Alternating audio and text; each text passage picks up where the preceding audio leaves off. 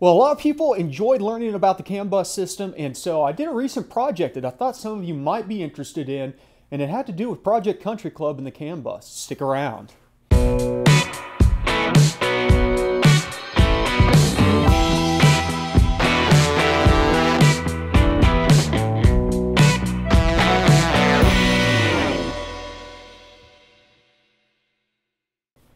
Hey everybody, welcome back to the garage, and excuse the heavy coat. It's freezing cold out here. I'm trying to stay warm. The garage is not that warm right now, so if you see me shiver a little bit, you'll know why. Nonetheless, I want to thank everybody for stopping by. Thank all the new subscribers out there. If you have not hit the subscribe button, what do you have to lose? I mean, you're going to learn something eventually, or if you're not, you're going to bring something to the table that helps somebody else learn. That's the cool thing about this channel, is we share information freely in between people who want to learn how to tune, modify their cars, and things like that. So hit the subscribe button, hit the like button. Make sure to check out the links. Tuning101.com brings you straight to this YouTube homepage.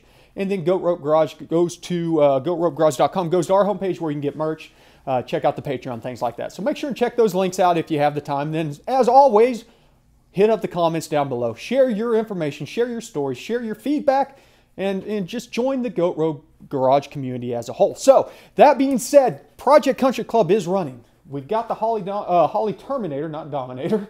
We didn't go backwards in time. We got the Terminator set up running.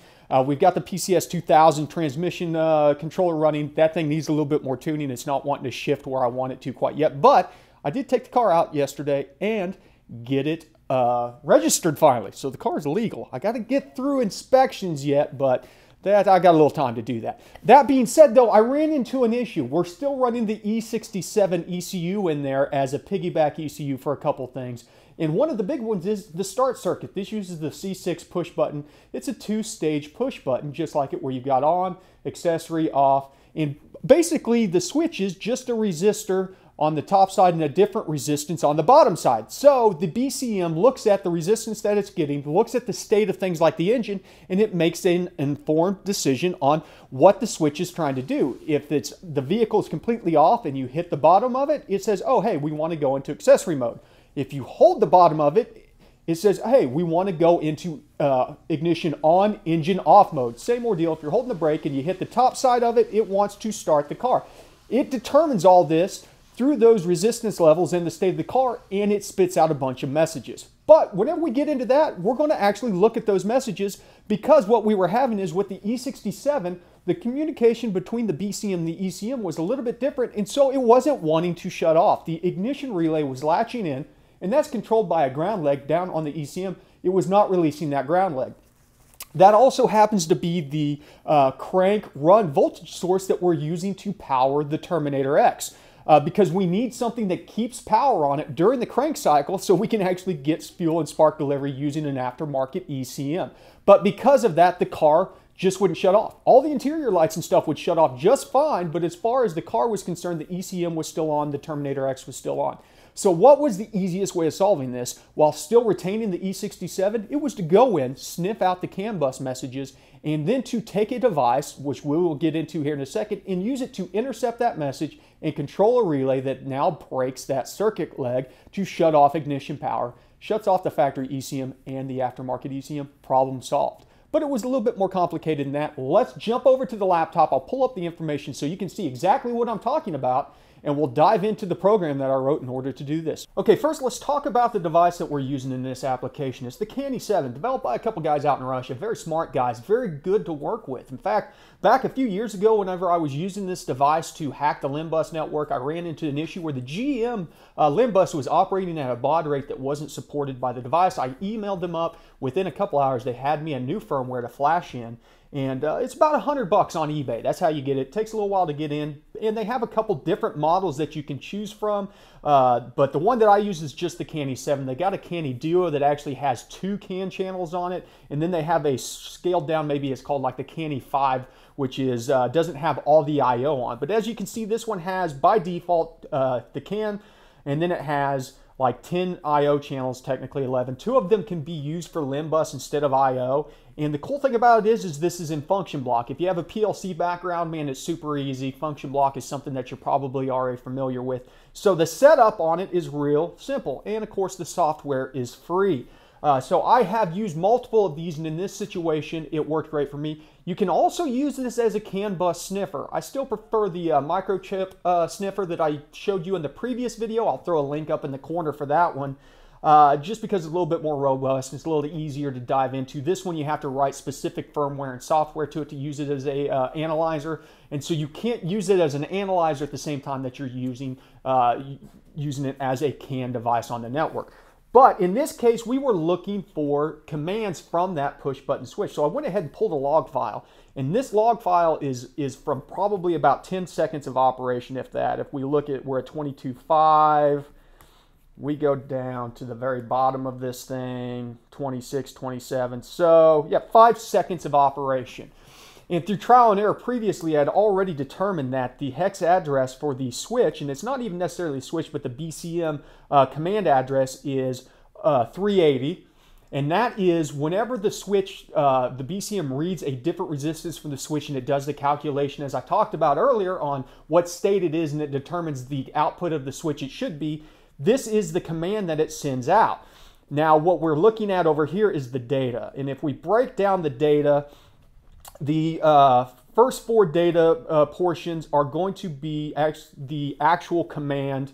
The OX78 and OX04, which is going to be, what, 1, 2, 3, 4, data 5 and 6, those never change. And then the data 7 and 8 in this situation is a watchdog. So we're not concerned about the watchdog portion of it because that part's always cycling whenever we're scanning. So if we go in and do a trace log and watch specifically on this address, the 380 number 8, we will see those last 2 data points cycling constantly, you know, between 0 and 255 on as a decimal. So as I said, the main thing that we're looking for is the changes in states in the first 4 data points. Now, if we were to scroll through here and find all the 380s, we're going to find that whenever we went from off till on is one change, and then whenever we're running is a different change, and then whenever we go from on to off based on whether or not the car is running is a different change. So let's jump over and I'll show you what I did in the software itself. So here is the program that I wrote specific to monitoring the switch. I've got this thing underneath the dash, literally double-sided tape to the BCM, and it is wired in parallel right on the CAN bus. I'll show you here in a bit on the BCM itself. So what we have to do is first we have to set up our CAN mode. Well, the GM CAN bus mode in this situation is a 500K CAN mode, so that's the rate that it is talking. And then we are going to go ahead and set up our I/O channel. In this case, we are using I/O channel 8 to control our relay. And that relay is wired normally closed to complete that circuit. Whenever we energize channel 8, it opens that relay up. That kills the circuit to the ignition relay, which then shuts down power to the ECMs. Next, we want to put in is our CAN receive identity. And it is that 380 that we talked about. So this is our first qualifier. We need to make sure that the message we're looking for starts with that 380. That's what filters out all the other traffic that we could be seeing on the CAN bus. Then we come in here and we have to say, not only is it 380, but we actually need new data to come in at 380. Because if we just had CAN data received, if anything else had the same data bits in data 0 through 3 or whatever, we could have issues with that data being replicated for a different command out there that's sending it. The chances of that happening are pretty slim. I will admit it, but this just makes the life a little bit easier to make sure that we are filtering that the data that we received at that moment is only directly from that CAN address. So this is where the meat and potatoes comes into it. We've got multiple equal to statements and or statements. We're going to start because as you can see right here that the top 2 are from the same 2 data spots, data 0 and data 1. And if you go in and look, you'll notice that it is data 1 is first in there, and then data 0 is second. That's going to be most significant byte first in this situation. So whenever we go in here, and these are constants that we're doing, we need to make sure and put data 1 first, then data 0. In this case, they're both 11, so it comes out as 1111. But on this one, it's 12. The 00 has to go in there, or it automatically populates the 00 because 12 is data 0, data 1 is 00. If we were to go back and look at our log file, that would be something akin to having, let's see here, this right here where we had FF as data 2 and data 1 is 0, 0. So that being said, what do these different things mean? Well, in this case, this is one command from the switch and this is another command from the switch. We want to make sure that it is equal. The command that we are getting in whenever we receive data up here is equal to this in data 0 and data 1 are equal to this in data 0 and data 1. That's why we have this exclusive OR. It has to be either this data format, this message, or this message. If it's anything else, this does not become true. And if this block right here is not true, then this block can't be true. Same as if this block's not true, then this block can't be true. So now that we know that this block up here, our logical and our exclusive OR blocks are true, we can now go down to the next step of the logic. Same ordeal, we've got another AND block in this case, and we're looking at data 2 and data 3. Same ordeal, we've got two different states that data 2 and data 3 can be in. But if you were to go back and look at it, you'll notice that the first states of data 0 and data 1 can only match the first states of data 2 and data 3. Same ordeal, the second states of data 0 and data 1 can only match the second states of data 2 and data 3. But we want to make sure that those are together correctly, and that's why we're using the exclusive OR. So it's going to look at that information again, determine that this is correct in that one, pass it on, and then we have two now logical X and Y's that is going to result in a 1 coming down to our final logical X and Y. This last one does not change regardless. So the top ones in here on data 1 and data 0, data 1, data 2, and data 3 are if the engine is off and you request an off status, but the ignition is on, it will still recognize that as an off status and it will break that circuit to the ECMs. The second ones on these blocks are if the ignition is on and the engine is running.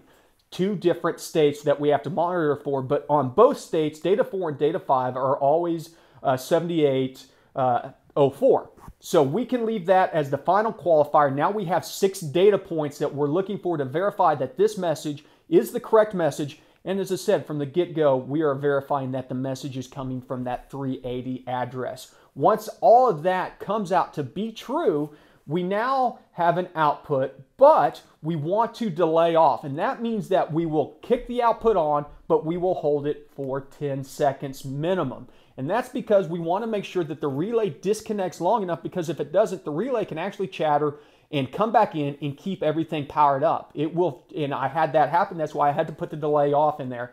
And then finally, we are driving digital output 8 high in this situation, making it positive 12 volts to trigger our relay. Hopefully, I know this is a lot to digest. It is a lot of information, but it will give you some insight as to what we were thinking of whenever we wrote the program out here, how we filtered the message, broke the messages down. If we go back and look in here, you can see exactly the message that we were looking at. This is the section, as I said, that we're paying attention to. We're disregarding the FCEE. That is the watchdog timer. We don't have to worry about the ID of 8. We only care about the 380. That is the message address, as it were.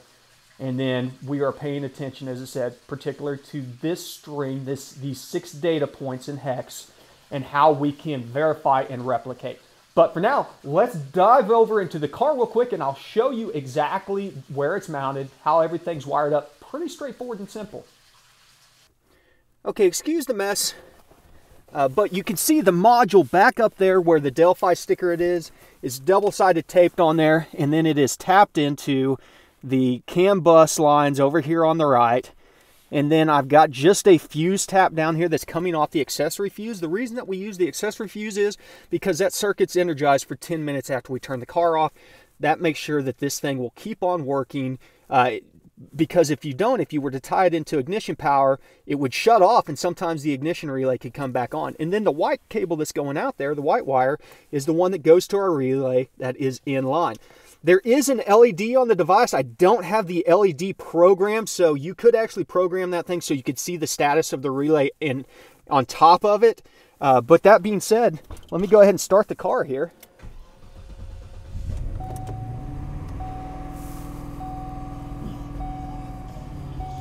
And now that we've got the car started, I can hit the off button and it shuts her right on off. Now this isn't going to be the last time that we dive into the Canny 7. In fact, I've got another problem that I think is going to be the solution for that. And it is that we are getting the reduced power mode display on the DIC. And most likely it's tied back to the fact that the ECM can no longer see both the throttle body and the accelerator pedal. But in order to solve that, we don't need to really do anything other than output the voltages, which we can do through the Canny device. We can do 1 to 5 outs on those, or 0 to 5 volt outs on those, and send one that represents the low throttle position sensor and the other one that represents the high, and then we can also do a voltage signal for the pedal position. So as far as the ECM is considered, it's going to get those values. They're just not going to ever change, but that should be enough to at least to clear up the issue where it tries to say that we're in low power mode, even though we're not, because we're on a standalone ECU. Then on top of it, there's some other things that we may want to end up triggering off of CAN messages like we did this relay. That's the cool thing about this, is we can go in, dig in and double check things, but be careful because you can get message talk over, you can have some addressing issue, things like that. Make sure and do your due diligence, test everything out. I will post links down below to all of this equipment that I've used, and of course the software is free to download, so I suggest you go out there, play with it. It can be a little bit hard to learn at the beginning.